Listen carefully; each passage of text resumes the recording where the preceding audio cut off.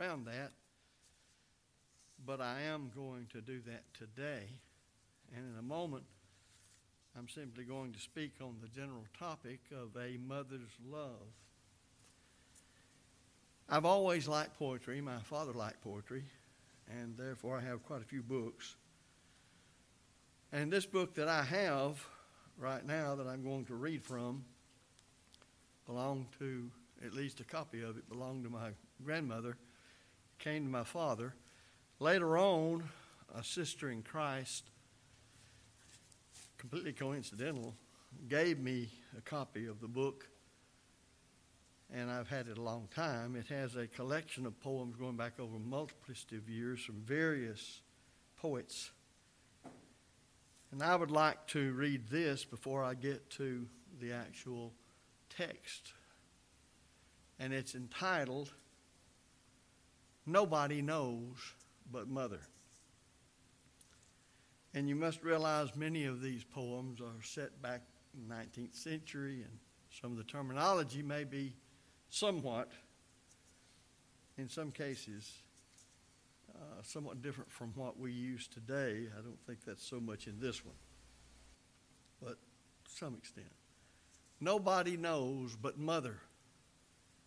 How many buttons are missing today? Nobody knows but mother. How many playthings are strewn in her way? Nobody knows but mother. How many thimbles and spools has she missed? How many burns on each fat little fist? How many bumps to be cuddled and kissed? Nobody knows but mother. How many hats has she hunted today? Nobody knows but mother. Carelessly hiding themselves in the hay, nobody knows but mother. How many handkerchiefs willfully strayed? How many ribbons for each little maid? How for her care can a mother be paid? Nobody knows but mother. How many muddy shoes all in a row? Nobody knows but mother. How many stockings to darn? Do you know? Nobody knows but mother. How many little torn aprons to mend? How many hours of toil must she spend? What is the time when her day's work shall end? Nobody knows but mother. How many lunches for Tommy and Sam? Nobody knows but mother. Cookies and apples and blackberry jam. Nobody knows but mother. Nourishing dainties for every sweet tooth. Toddling Dottie and dignified Ruth. How much love sweetens the labor, forsooth? Nobody knows but mother. How many cares does a mother's heart know? Nobody knows but mother. How many joys from her mother love flow? Nobody knows but mother. How many prayers for each little white bed? How many tears for her babes has she shed? How many kisses for each curly head? Nobody knows but mother.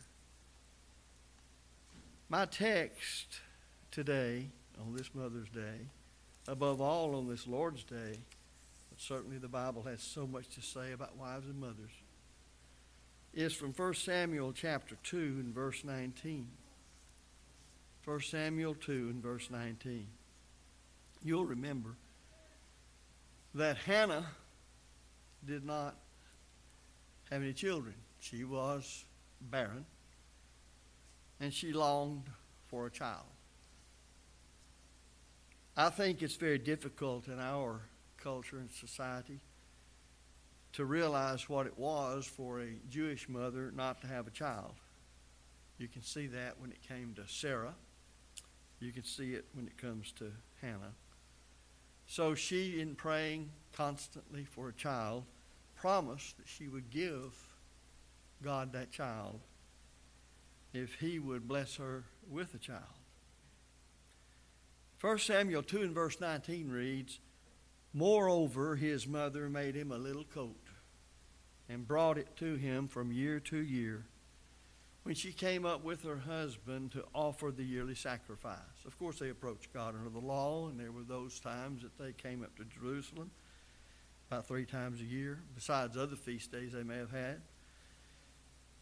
But when you look at this particular text, you see a lot of what the author of that poem I just read was trying to say about a mother. Let me parenthetically insert here that with the dilapidation of marriage, and especially the home, that there's so many today who don't know what a home ought to be and what a home is. But nevertheless, that doesn't change what God thinks about it. It doesn't change what he revealed in his word. It doesn't change at all what constitutes a scriptural marriage and how a home ought to be run and the roles of parents and children. But in this one little verse, 1 Samuel 2:19, you see a great pattern or example of a good mother. I like to think when I say good in this context, we're seeing how God defines good, and in this particular context, it's more refined because it's dealing with a good mother. And this is a little thing, but she had dedicated Samuel to God. She would not be with him all the time, but since God richly blessed her to have a son, then she dedicated him to God, as I said. And this particular verse shows how much she cared for her son Samuel. Now think how any loving, godly mother, a mother under the law of Moses, living like it taught them, and doing what she did, would plan throughout the year to do what she could on that day when she saw her son to show a mother's love. And this the scripture says. You know, we should never, you hear me say this all the time, run over little words. Well, we should not just run over scriptures like this. God put them there for a purpose. There is a lesson to be learned. And being that these things were written aforetime for our learning, that we through patience and comfort of the scriptures might have hope, Romans 15:4, then we should not ignore such verses as 1 Samuel 2:19. Samuel was so very young when he started his service to God that an ephod, actually, a vest of sorts, would serve as a coat, cover him entirely. And she made this little coat, this little ephod, this little robe for him to wear. And of course she allowed for his growth year by year because she made him one every year. How do I know Hannah loved her only son? At that time, at least the first son, because of what she did for him. You know, we still prove what we say by the things that we bear out in our lives, the fruits that we bear. And we know that mothers love their children because of certain things. And this is just one example. She made him this coat each year to take to him, and they went up to the yearly sacrifice. In Proverbs 13 and verse 24, we have a statement that says, "He who spares his rod hates his son, but he who loves him disciplines him promptly." I know, and you know, that your mother loved you because she disciplined you. Not only corrective discipline, but preventive discipline and teaching you right from wrong. In Proverbs 29:15, concerning corrective discipline, the rod and rebuke give wisdom, but a child left to himself brings shame to his mother. Again, the things we bear out in our lives proves what we say. Jesus put it this way as far as our relationship to him and our faith in him and our love of him. "Why called ye me Lord, Lord, and do not the things which I say?" So a mother is mindful of the life she lives. She's mindful of what the Bible says about her responsibilities are. A mother is not going to allow the ways of the world to influence her attitude toward her husband, for that matter, but especially toward her children. I suggest to you sometimes, if you want to see what a change there has been in general in this nation, is to go back and read a lot of the poetry that was written in the 19th and early 20th centuries. And then ask yourself the question, and I specifically am saying that about the home, about father, and especially about mother. Because when's the last time you read any modern poetry that deals with it like this particular poem did? What is there about the home in America today that would even cause somebody to write that way? Well, you say, don't you think there are any godly homes? Well, certainly I do. But not overall and in general because of the lack of the influence of God's good word over this nation, as there was at the time some of these poems were being written. A great many people today have just rejected God, or they've rejected the Bible as the Word of God, and they don't study it intending to abide by the will of heaven on much of anything. They don't spend any time with it. And we have to work on ourselves to make sure we spend the time that His own children ought to spend with it. Studying it, rightly dividing it, meditating on it day and night, laying it up in our heart that we might not sin against God.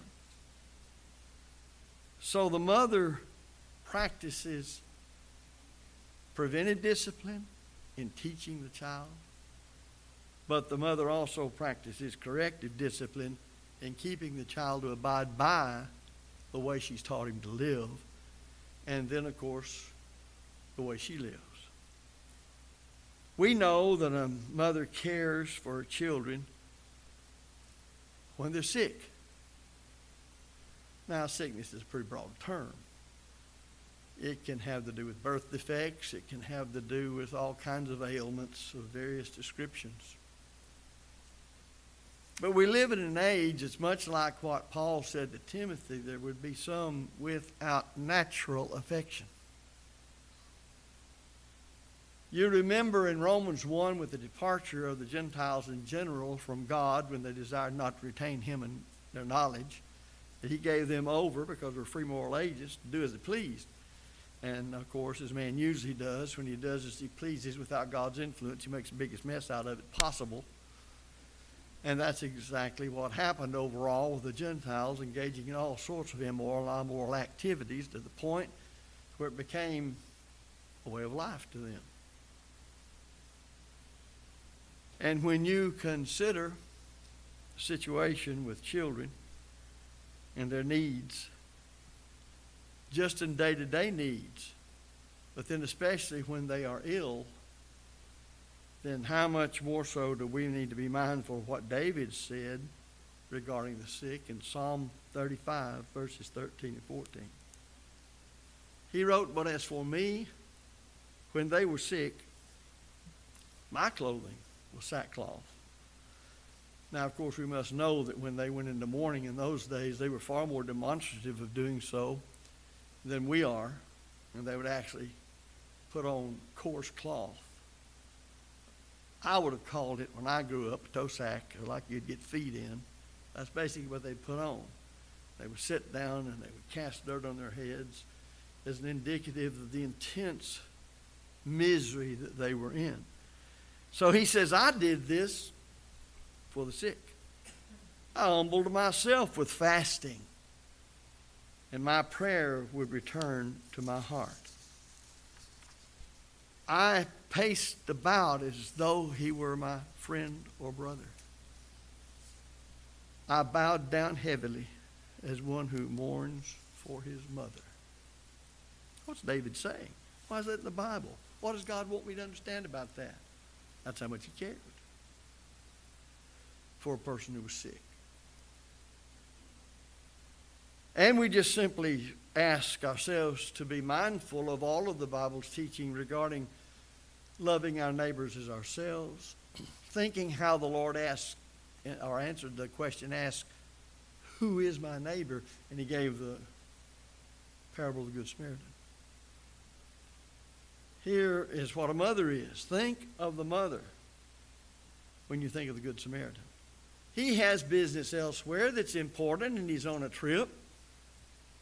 Here are these people's own countrymen who should be the epitome of godliness, a Levite and a priest. They have no time for their own brother who's been beaten, robbed, naked, left for dead. But a Samaritan who the Jews absolutely despised, so much so that they went from Jerusalem and Judea to Galilee.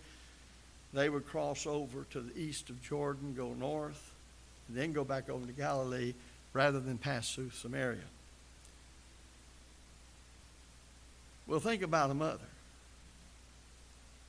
If she really cares for her sick children, she would be just like David says he was. She won't leave their side.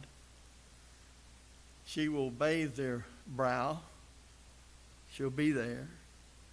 And she'll be saying little things like, Mama's here. Don't be afraid. There is that natural affection that I mentioned a moment ago that some people don't have. It's natural in the sense that it's a part of us. And yet, there are those, such as those I mentioned in Romans 1, who just give it up by their own will. They give it up. I wish we could all appreciate, I know I do in my own life personally after all these years, to realize the power God has put within me in my free moral agency. I am responsible for my thoughts and my actions and what I don't do. So people can resolve, well, I don't want to believe in God. I don't want to believe in the Bible. I want to come up with something else. And in this life, God will say, have at it. But he'll also say things like this, which he said several times in Psalm 14. The fool has said in his heart, there is no God. That simply means you come to a conclusion there's no God. What are you doing about the evidence? How are you honestly handling it? Well, when we look into the revealed mind of God, confessing it to be that, to guide us on this earth, 2 Timothy 3:16 and 17, and we look at the role of fathers and mothers, and today we look at the role of mothers, then some people will say, yes, God is, Christ is the Son of God and the only Savior, and yes, I'm in a scriptural marriage, but I don't spend much time looking into the Bible to see what my role as a mother is and to cultivate, according to the Scriptures, that natural desire of a mother to be what she ought to be to her children. When you come to the ministry of Jesus, there are a number of passages that show that he was extremely benevolent and full of comfort for those who could not help themselves. In fact, his whole life was about those who could not help themselves. For all have sinned and come short of the glory of God, Romans 3:23. And the wages of sin is death, Romans 6:23. So ultimately, what he did was for one reason only, to save our souls from sin. And think about the mother's role in helping Christ do that as she works with her own family. When you look at Matthew 4:24, the Scripture says of Jesus, then his fame went throughout all Syria, and they brought to him all sick people who were afflicted with various diseases and torments, those who were demon-possessed, epileptics, and paralytics. And he healed them all. We won't go, I urge you to do so, to see the compassion of Jesus. And while I know those miracles were done primarily, first and foremost, to prove he was the Son of God, the way, the truth, and the life, and that no man comes to the Father but by him, John 14, verse 6, and John 20, 30, and 31, still does not mean as a man like you are and I am that he did not have compassion on people who hurt. And I know of no greater teaching in the Bible of one who exhibits that compassion than a mother for her own children. Thus, when women go contrary to the very feminine motherly nature that they have. They have willed to walk away from the greatest role God ever gave to anybody on this earth. It should not be a surprise to us that for a multiplicity of years, that the devil has worked as hard as he possibly could. And anytime you say that about the devil, that is a lot. That is much. Greatly prolonged. Intensely he involves himself in it. To lessen the importance of Bible teaching on marriage and the home and the roles of father and mother, especially the mother. You know, when the father's doing what the Bible says he is to do, he's outside the home a lot. Because he knows that unless he provides for his own, he's worse than the infidel. So he should be, and the Bible's even, or rather the devil has even moved that taught in the Bible from us, because the chief breadwinner, you almost get looked upon as some crazy person if you say the husband should be the chief breadwinner. No, not according to modern things. Well, what about the mother? There are many things in the Bible that when a mother employs that the world does not like at all and says she's a doofus, and that's being nice about it, if she does it. But I just don't know of a greater work than a godly mother. You know, your mother loves her children when she feeds them and does all that's involved in providing food for them. When she clothes them. And she'll even do it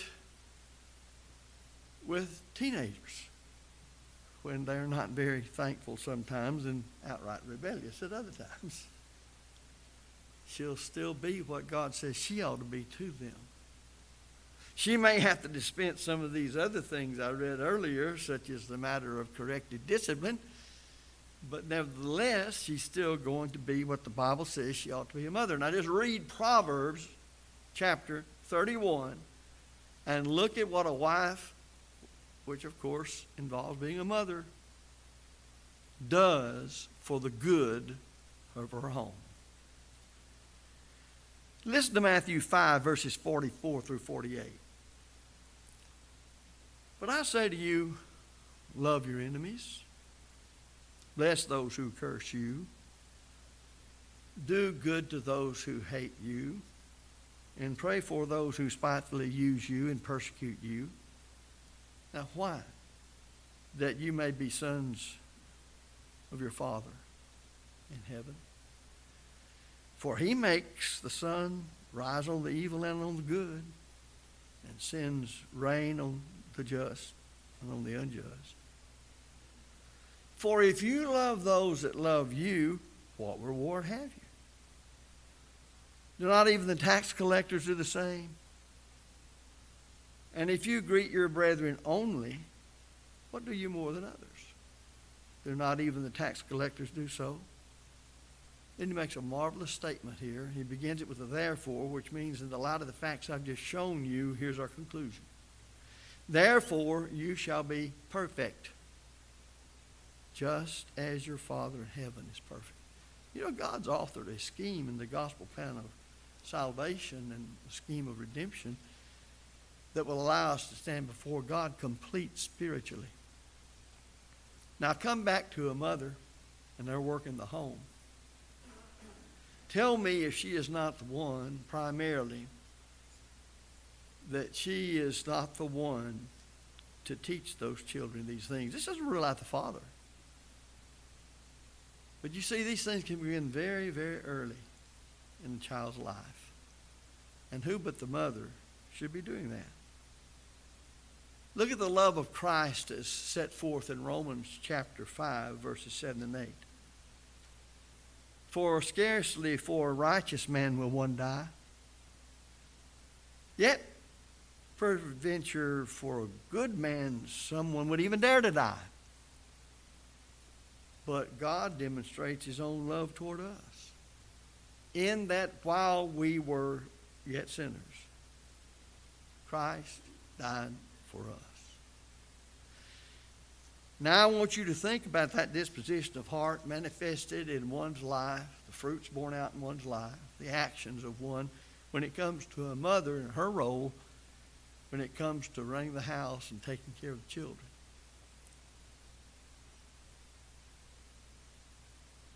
A mother lives a righteous life, a godly life, before those children,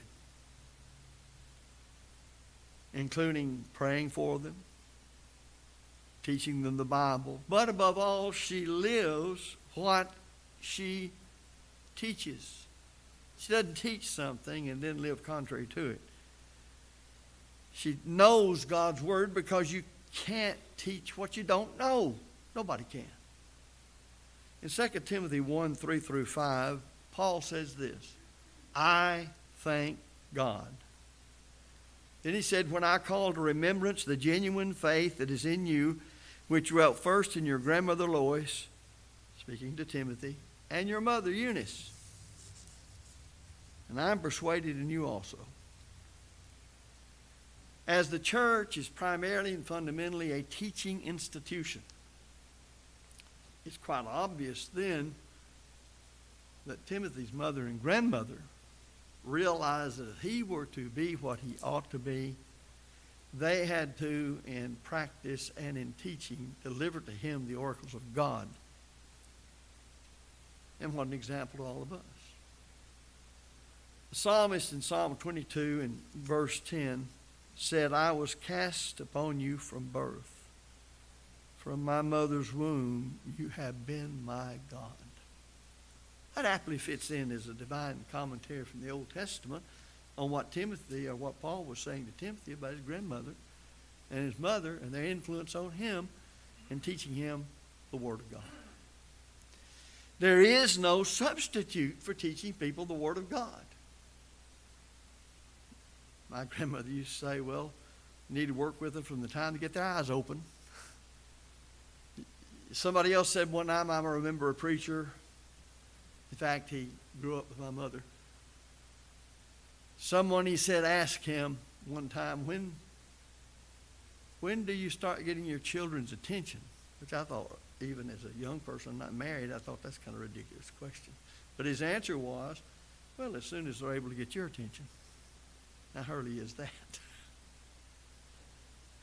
I've told this before, but it fits pretty well here because, you know, being the first child, I've often thought maybe this is the reason that under the Old Testament he got the birthright, because of what he had to deal with in the blunders of his parents trying to take care of him. And I remember when Timothy was born, brought him home from the hospital and put him in our apartment. We put him in his bed. I didn't have a wife who didn't know anything about babies, because we've talked many a time with her having taken one of her younger sisters and virtually started raising it because she's the oldest of 7. I suppose that was her birthright to get the chance to help raise some of the younger ones.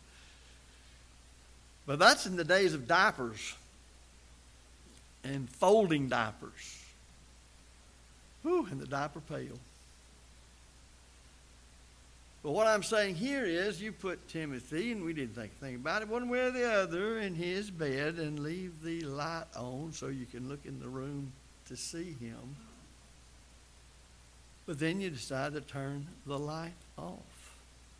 And you realize how a few days old baby has a very strong will, if you haven't already realized it. And he likes things just like we do that are comfortable to him. And he liked the light being on, and he didn't like it being turned off. And you know, he wasn't very nice about it. He wanted to make racket till he got his light turned back on. How soon do you get their attention? As soon as they can get yours, and they can do that rather quickly. So we need to be mindful that mothers will understand those things sometimes quicker than fathers. It's also important, as we bring the lesson down to a close, to realize that mothers have carried their infant, felt its first kick, all the way up through the whole gestation period until birth is ready to take place. And then they had to go through the process of birth. I heard it said from several people that doctors have told some men that the only way you can understand maybe what childbirth is like is for you to pass a kidney stone. Well, that might be. The point is, it makes the point. And the point is, the mother undergoes a whole lot before the baby ever gets in this world. But you know, you can biologically bear a child, and that's all a part of being a mother. But the greatest part of being a mother is after the child's born. Then the rearing and the nurturing and the teaching and the example and the understanding and the patience and the long suffering that is exemplary of what the Bible teaches a mother is comes forth. Now, I don't know about all fathers, but my view was that when the children little showed out, and they should be immediately reprimanded, and you know better than that, sit down and be quiet. If you will watch mothers, they'll get the same thing done. But they'll simply do something like cause its attention to be turned away from whatever's got agitated right now. When the father might say, shut up or I'm going to box your ears. There was a reason God made a woman. And many times we men read all that in Genesis, and that's great. Not enough read it, not enough understand it. About the creation of man and the creation of woman. And we don't realize that when he created woman, that he created a potential mother. So there has to be all of those particular natural ingredients that fit one not only being a wife, but being a mother.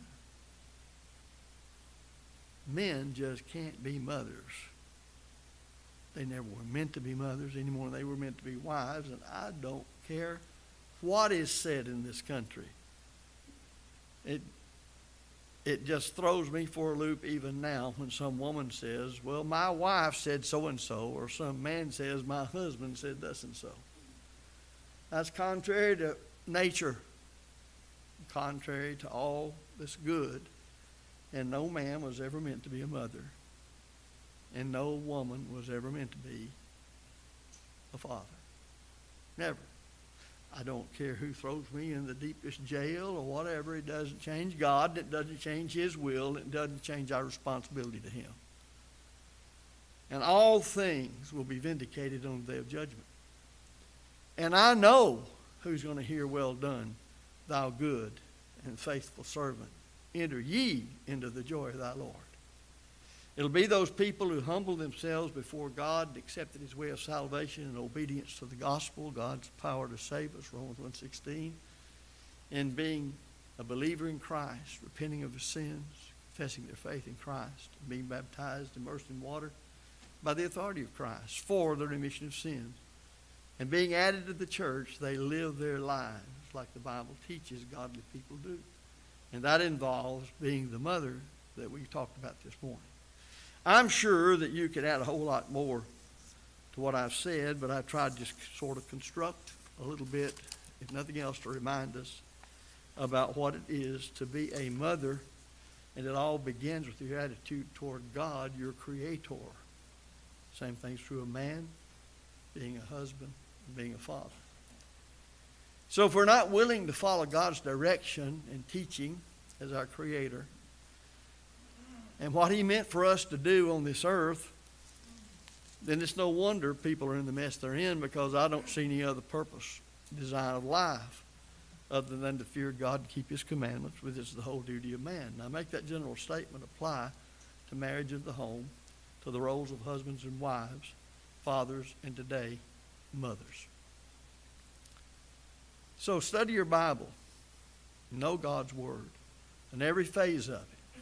As a child of God, if you've sinned, there's a second law of pardon. You must repent of those sins. Come confessing them. We'll all pray with you and for you that your sins be forgiven. So I hope this lesson has helped us all be more mindful of the importance of marriage in the home, but especially mothers, on this day in this country, but on every day as long as we live. If you're subject to the Lord's blessed invitation, we invite you to come while we stand and sing.